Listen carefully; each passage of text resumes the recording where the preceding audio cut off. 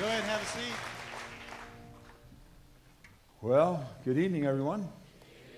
It's good to see you. I have gotten lots of questions about my retirement, and knowing this church as I do, I felt as though if I got ahead of the curve and made fun of myself, you would stop. So anyhow, I have a joke I want to read to you, and it so took me off guard when I read this, and it has a couple of words in here that are not sanctified, let's put it that way. But I want to read this to you so that you'll get an idea of, don't send me any funny cards about retirement. All right, 3 old men are talking about their aches, pains, and bodily functions. One 70-year-old man say, I have this problem. I wake up every morning, and at 7, it takes me 20 minutes to urinate. That's the unsanctified word. An 80-year-old man says, my case is worse. I get up at 8, and I sit there and grunt and groan for half an hour before I can finally have a bowel movement. That's the other unsanctified word. The 90-year-old man says, at 7, I urinate like a horse. At 8, I go like a cow. So what's the problem, asked the others. I don't wake up till 9.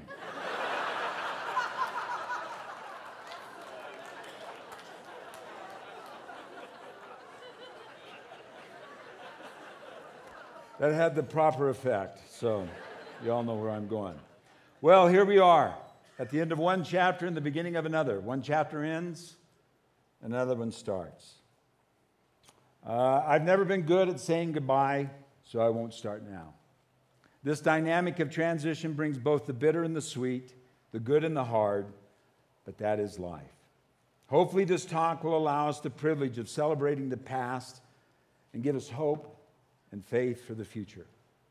First and foremost, I want to honor God, who's given us the privilege of serving this congregation for the last 26 years. There have been so many people, and you just have to understand, if I started to say thank you to all the people, you know I'd leave some out. And so I just want to say to everyone, thank you, who have bought into the vision and have put their shoulder to the wheel that have allowed us to be where we are today. But the one person who deserves most of the credit is Cheryl, my wife. And yeah, would you give that up to her? She's given so much of herself to this church over the years. As many of you know, this has not been an easy time for Cheryl and myself in our marriage or in our relationship. We want to thank you for your care, prayers, and support during this most difficult time. Over the last 26 years, there have been hundreds, if not thousands, who have put on the serving talent, served in the church. You know, the church just can't operate without volunteers. And volunteers are not just some kind of special people. They're the ones that give their time and their resources that actually make the church happen. I want to take us on a video tour of this last 26 years. If a picture is worth 1,000 words, then this video is going to be worth a whole bunch. So I just want you to look at this video as we look at what happened this last 26 years. A few months back, I had the privilege of sharing congratulations to Dan and Cheryl for 25 years of ministry there in the Grand Junction Vineyard. And at that point, I expressed how strongly I felt about your church. I've seen its vibrancy, I know its history, and I know that over the past 25 years under the leadership that it's grown, and now it's a church that has very significant impact in Grand Junction and throughout that part of Colorado. You're now going into a transition, and Kirk and Jane are going to be coming into leadership. I think you've made a good choice, and I want you to know that the entire Vineyard is going to be praying for you, praying for Kirk and Jane as they assume the leadership, and believe that God has good things in store for you. It's always painful to have transition and to move from leadership that you've known so long and then into new leadership. But I know that God is with you. He raised your church up, and so He'll provide you the direction into the future. May God richly bless you. May God's blessings be upon Kirk and may he be filled with wisdom and filled with the Spirit as he begins to assume the responsibilities that he will assume as leader of your church. God bless you.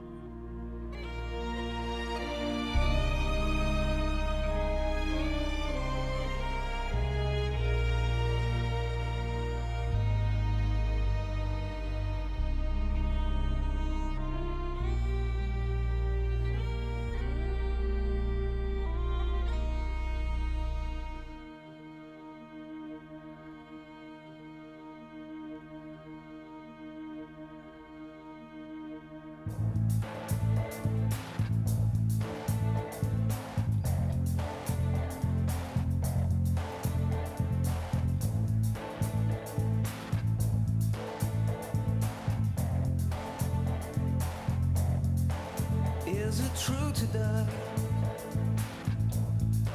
that when people pray, cloudless skies will break, kings and queens will shake? Yes, it's true, and I believe it. I'm living for you.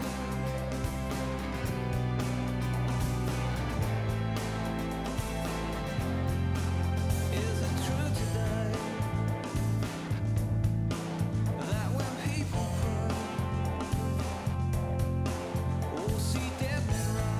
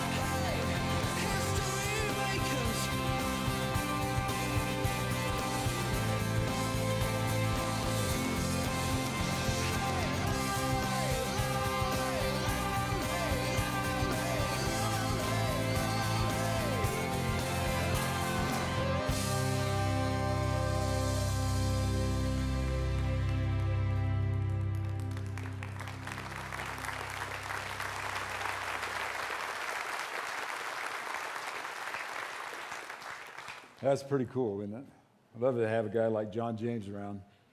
You are one of the most creative people I've ever been around in my life.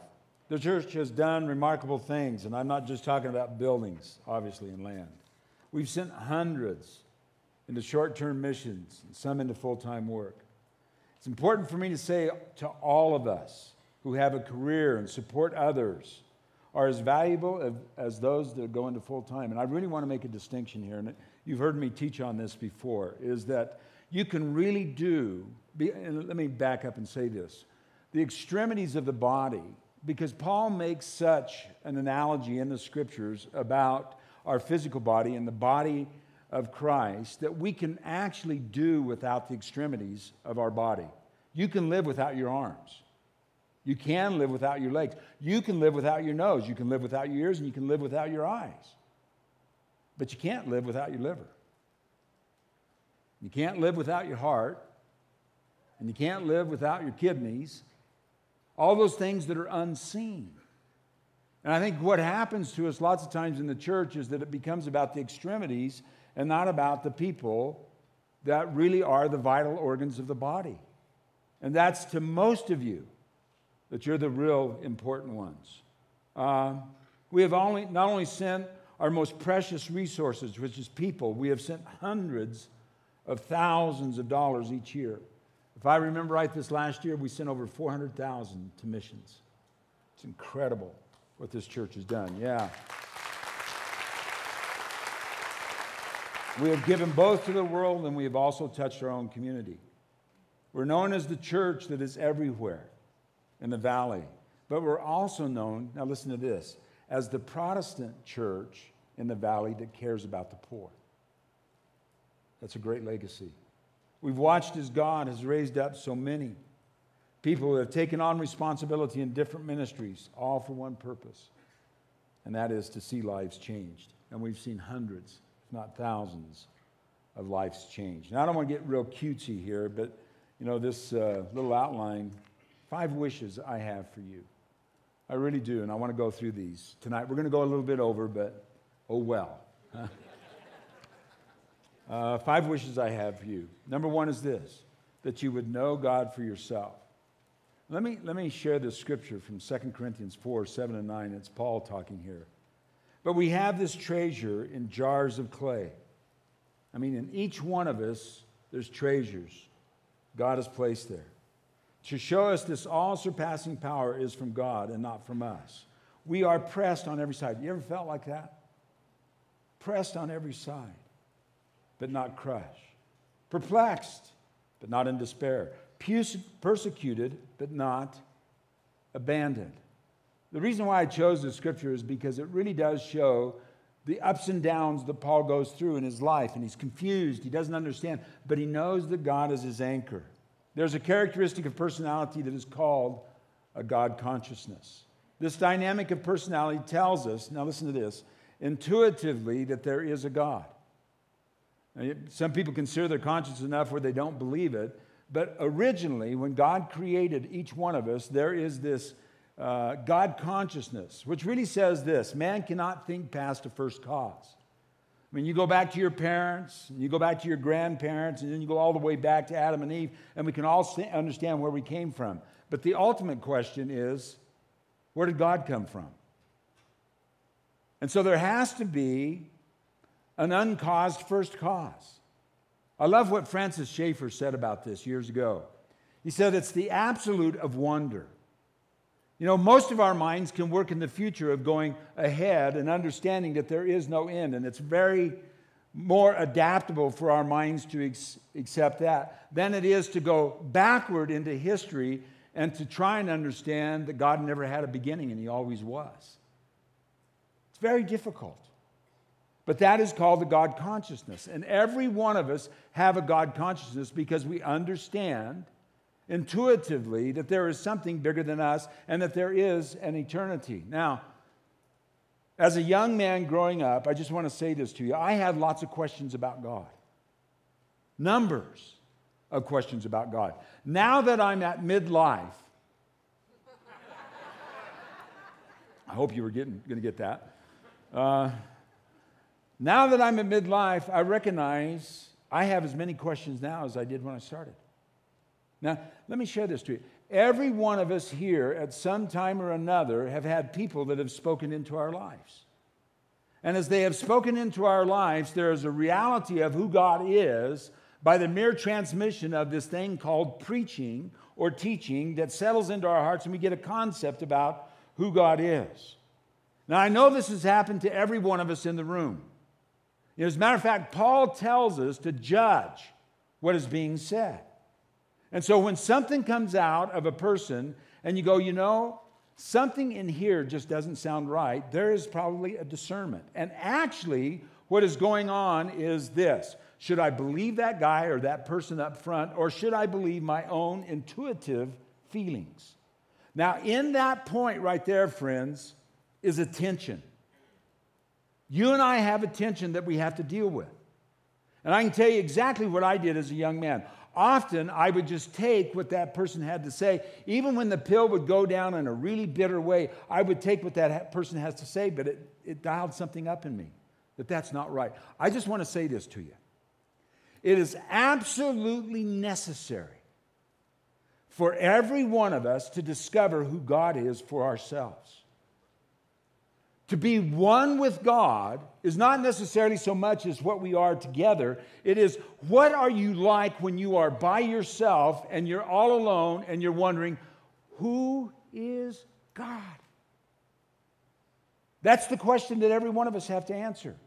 And my wish is for you, friends, now hear this clearly. My wish for you is that you would not group think, but you would know God for yourself. Understand this God that leads us and guides us and protects us and does all these things, but not just because somebody has said it, it's because you've experienced it for yourself. So that's my first wish for you. Number 2 is this. Remain flexible. And boy, the older you get, the harder that one is, isn't it? The rigidity of any person or organization can be its strength as well as its own worst enemy. The epitaph of many organizations or individuals could read, we've always done it this way, or we've always thought this way. Now here's something that every one of us need to think about. The truths that we hold near and dear to our hearts, now listen to this, need to be prioritized as absolutes and relative truths. Now I know that I'm skating on thin ice, but I really don't care. I want you to hear something that I think is really true, if I can just find this one piece of paper. Here it is. That lots of times when we go through the scriptures, what you're going to find out that there is going to be a specific truth to a specific people for a specific time. But it is not an eternal truth for everybody at all times. And you and I, lots of times, will say every word in the Bible is true, and it is absolutely true, and I'm not here to argue that at all. But it does take a temperament or an understanding to try and understand, is this truth for all time? Now, I'm going to give you this illustration here. Now, this is out of Deuteronomy 23, and this is about the children of Israel. And this is God speaking to them about what they're supposed to do with a certain deal. Listen to this. Designate a place outside the camp where you can go to relieve yourself. It's kind of a theme tonight, isn't it? As a part of your equipment, have something to dig with. And when you relieve yourself, dig a hole and cover up your excrement. Now, can you believe that? I have used the word excrement right here in church, but it is in the Bible. So argue with the Bible. Now, what God is saying here is this. As a matter of fact, if you go on, it's kind of funny, is because God says, I am a holy God and I'm going to walk around your camp. You get it? Now, what we have to determine is this. Is this an eternal truth for all time, or is this a specific truth to a specific people at a specific time as they're journeying through the desert? And all of us would have to say, it's just a truth for that time. Because if you would say it's an eternal truth, then every one of you that have indoor plumbing are in sin. You see what I'm saying? There's a dynamic that goes along with this. When engineers were trying to discover ways to break the sound barrier, when they were trying to go through the sound barrier with aircrafts, what they found out is that they kept destroying aircraft. And they would go back to the drawing boards, and actually pilots were kind of getting upset about this too, because their fate was in it as well. And what they discovered is that they still tried to make the structure stronger to go through the barrier, when in fact, when they understood what the sound barrier was all about, they designed flexibility into the aircraft itself, and it was able to absorb the shock waves, and could go through the barrier. Flexibility. Flexibility. You know, I've asked this question lots of times to us. How many of you still believe the same things that you believed 2 years ago? See, there's probably lots of changes that go on in our hearts and in our minds. What does that tell you about the things that you hold true now? And see, here's the thing that I really want us to understand, friends, that lots of times when barriers come to our life, you have to discern for yourself which of those truths are God-inspired that are going to be your anchor that's going to get you through that difficult time, and which ones you need to relax on. See, I'm finding out the older I get, there are very few hills I want to die on. When I was younger, boy, you could have named a hill and I would have died on that hill.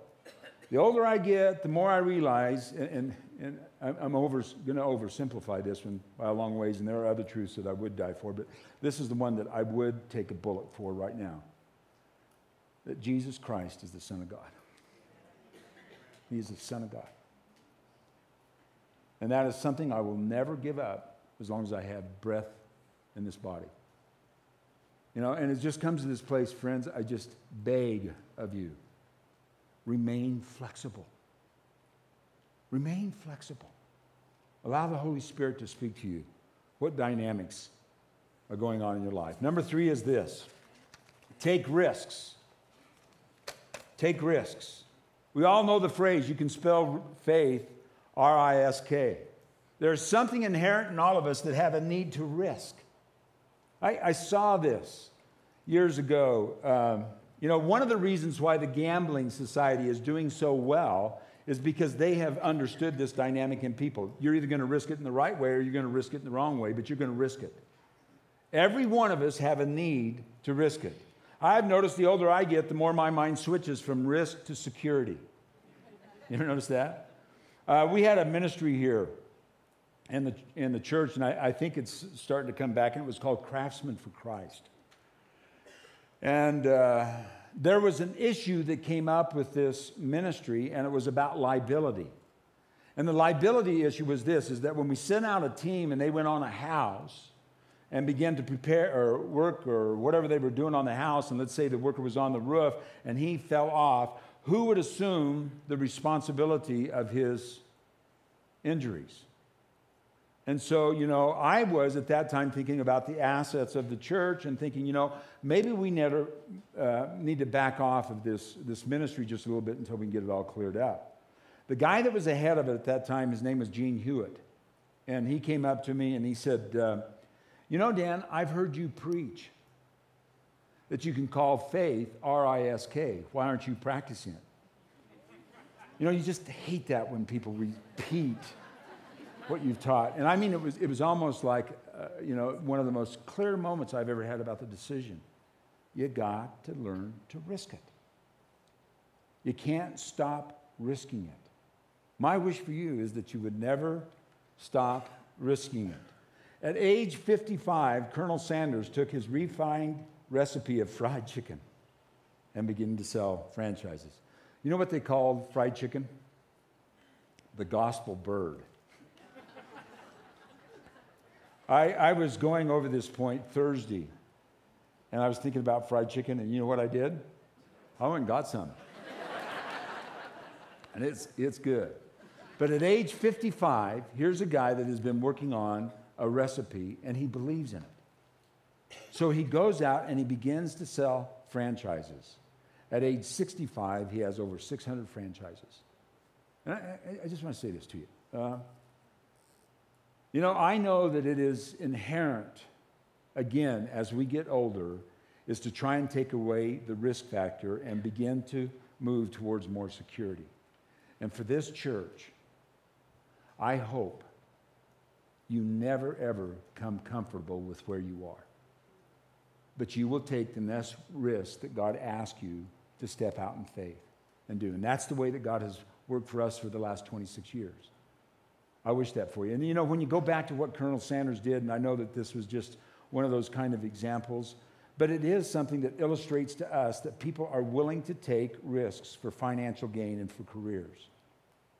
If that's true in that arena, then it should be true for us. That when it comes to the kingdom of God, be willing to take risks. Take the step. Seems to be that that's where the fruit is, at the end of the branch. Number 4 is this. Be the church in the culture. Be the church in the culture. This church has an incredible heart for this community and declares it every week. In some form or another, Pastor Bob is out there with his teams, and so many of you are doing this and feeding the poor and feeding kids and going to schools and all the rest of it. It's just incredible. John Wimber, who was the founder of the Vineyard, Bill Hybels and Rick Warren. And I want to talk about Wimber for just a minute. These guys had such a vision for unchurched people. Still do. Although John has gone on to be with the Lord, Bill and Rick still have an incredible vision for unchurched people. And what they were saying was this. We need to create a place within the church that is for unchurched people and not just for churched people. One of the things that really attracted me to the Vineyard, and especially to John Wimber, I wished you could have known John Wimber. John was he was like a big Santa Claus. He was a really big guy. But he just had a warm personality that just disarmed everyone. And he was an authority figure to a lot of guys that were a lot younger. And basically, as I understand it, and the way my coming into the Vineyard really looked at it, is that he contextualized the church to the culture better than anybody that I've ever been around. He was the first man that really said, I'll give you permission to have a band. Now, I want you to think about this, friends. 25 years ago, to have a band in a church was unheard of. I can remember the first time that I ever heard drums in a church, and I thought the thing was going to fall down. And I was a young guy. I was like, what is going on in here? And then to have people up here that are playing these kind of instruments, and then knowing this was happened 25, 26 years ago, and then somebody that would actually get up and preach without a suit. It was a traumatic experience, and I'm not overemphasizing that word, the first time that I ever preached without a tie. Scared me. You know who scared me the most? My mother. I thought, what is she going to think? You know, the idea of what we were trying to do, and understand this, friends, we were trying, and those people were trying to create an environment that we could bring our unchurched friends into so that they would feel comfortable, so that they would have an opportunity to hear the gospel. And the relevancy of the Vineyard, just the way that John talked, you know, he was the first preacher that I ever heard really talk about God in a one-word syllable. There's only a few preachers that can say God and make it 2 syllables, but they can do it.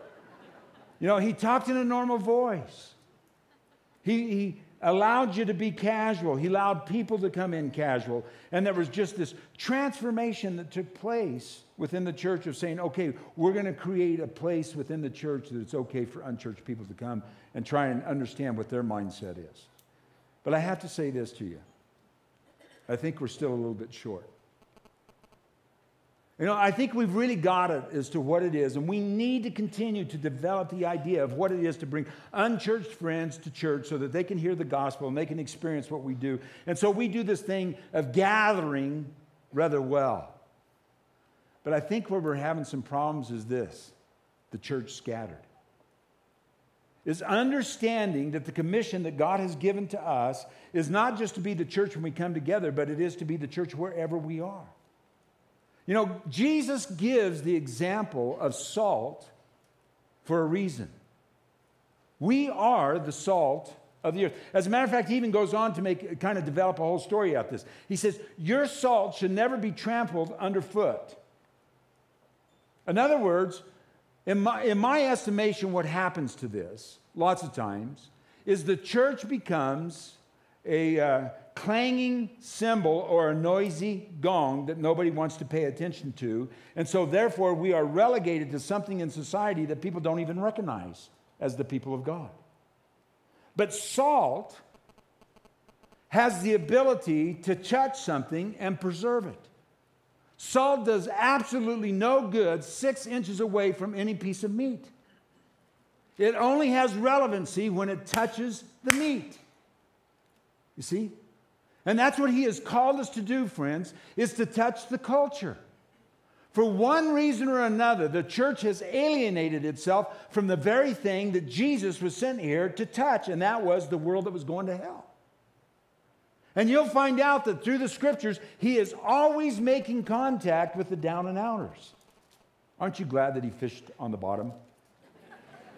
You know? That's what he says, I want you to do. I don't want you to be a light that is put under a bushel. And for one reason or another, we lose the contact. We lose what it is that God has really called us to when we go out there. And that is just engaging the culture. Engaging people where they are. And sometimes I think the foreign mentality that we have in the church is a bigger barrier than what the mentality of the unchurched have towards the church. And for us just to go back into the culture and saying, you know, God, I'm going to trust you to lead me. And let me touch somebody's life. Let me be the salt. Let me be the light. I want to share this example because it really kind of says it for me.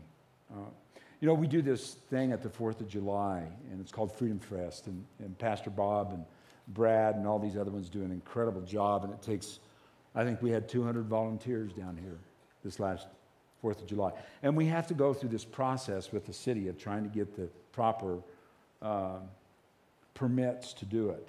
And it's becoming more and more of a hassle.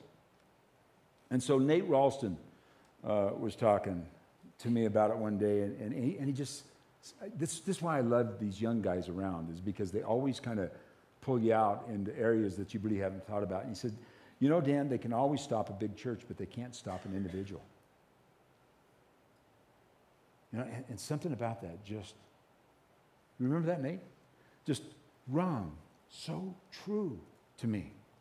So, you know, here's what my suggestion to you is that if next year they won't permit us to go down there and do Freedom Fest, then what I want you to do is I want you to take your barbecue.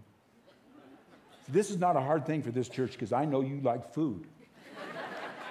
And I want you to go down to the park, and I just want you to set up your barbecue and start cooking hamburgers and see who God brings to you. And just be the salt there. Just be the people there. You see, and then it's you know, I mean, when you go back and you look at the New Testament church, friends, they didn't have a whole lot of big programs. You know, and I thank God for the stadiums that give. I thank God for churches like this that are filled. And I thank God for the big things. But you know how people come into the kingdom of God? One at a time. When you look at the New Testament church, that's what happened, is that people just shared where they were. And people started coming in because they were the salt. They were the light. They touched the culture. Number 5 is this. Support Kirk and the team here at Canyon View. We've talked about a fresh wind that this church will encounter during this transition. And I want to say prophetically to you something. The best days for this church are still in front of it. The best days are still in front of it. There's something about the laying on of hands that symbolizes transference. Jesus healed and blessed and commissioned with the laying on of hands. Paul told Timothy to stir up the gift that was given to him by the laying on of the hands. I want to call Kirk and Jane up. This is our new senior pastor and his wife, Kirk and Jane Yamaguchi. So welcome them.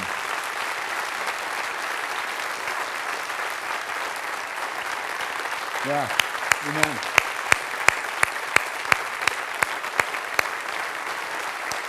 Love you guys. Love you.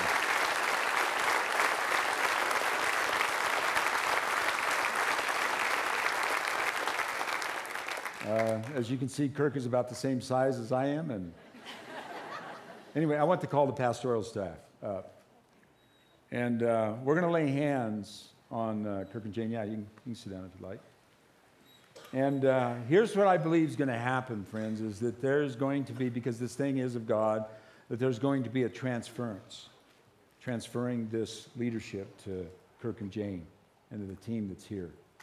And we're going to believe God. And when I pray here in just a moment, I'm going to ask you just to stretch out your hands. And as we stretch out our hands, we're going to believe that the next phase of this church and where God's going to take it is going to be mightily blessed by what he's going to do in all of our lives. So maybe you did stand. No, sit still. Just reach your hands out and let's pray. Open it. Thank you, Lord. God, we recognize that for whatever reasons, you raised certain people up, and you've raised Kirk and Jane up for this place.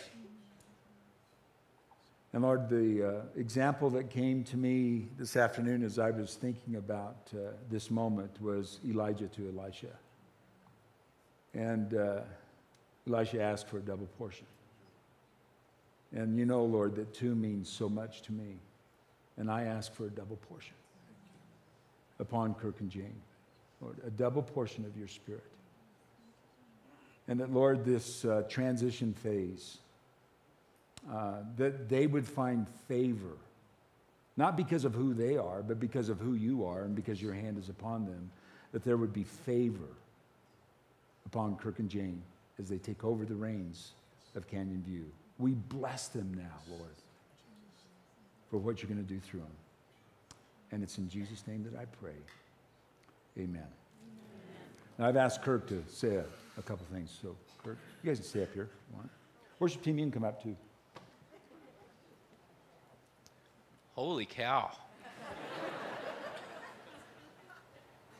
One thing we definitely need here is a metal worker who can cut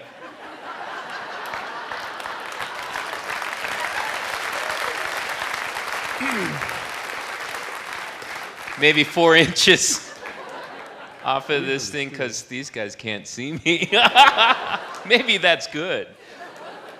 Well, we are deeply humbled to be here with you all. Thank you. I'd probably fall off and break my neck. We are deeply humbled to be called to come to Canyon View, and many of you may not know this, but this was our church home from 91 to 95, and it was in those 4 years that God really awakened something within me. And shoot, I didn't want to do this. You'll see that I do this a lot. But we do feel like God's calling us back to our spiritual home. And we deeply love this church. We love you guys, and we want to serve God. We want to be good stewards of what God's doing here. And we want to continue to be the people that are servant leaders to the staff and to all of you to help this church to continue to truly make an impact in all of Mesa County. So thank you very much for your warm welcome. We feel very blessed to be here. You guys have extended yourselves very graciously to us, and we are looking forward to what's ahead and what God's going to do. Thank you very much. Let's stand together. You ready? Let's worship the Lord together.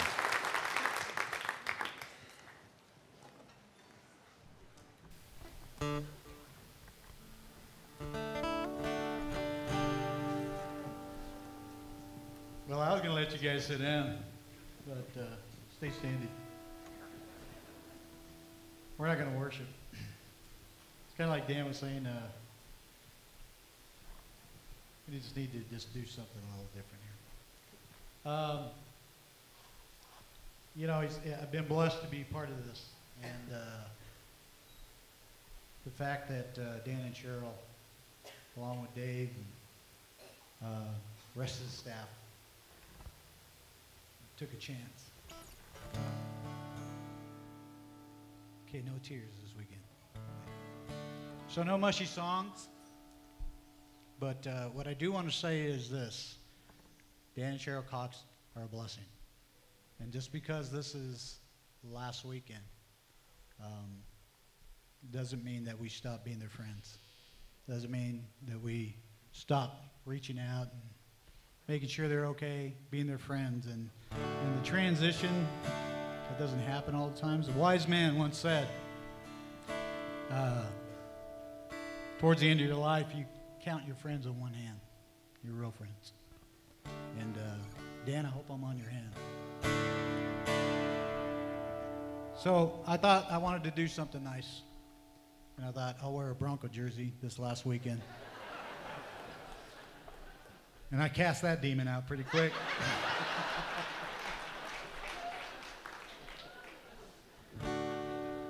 So, what's the next worst thing or best thing I could do? I picked a country song, I think. So, yeehaw. Here comes East LA and country, so hang on.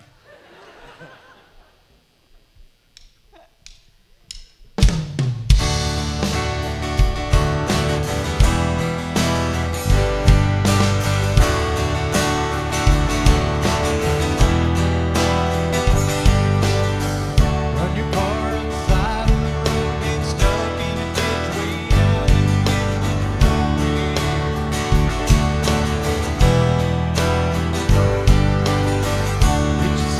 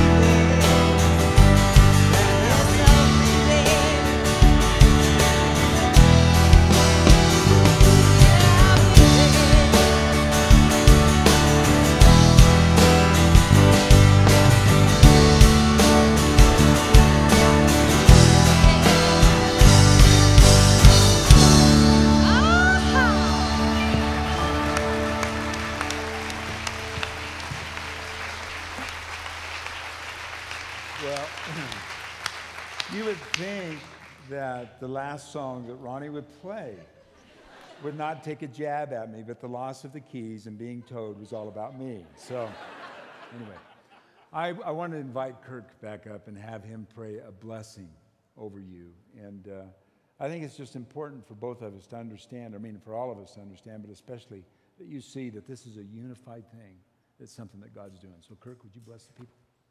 Father, we pray that through your mercy and by your grace that you would come and that you would release your Spirit on every man, woman, and child in this place.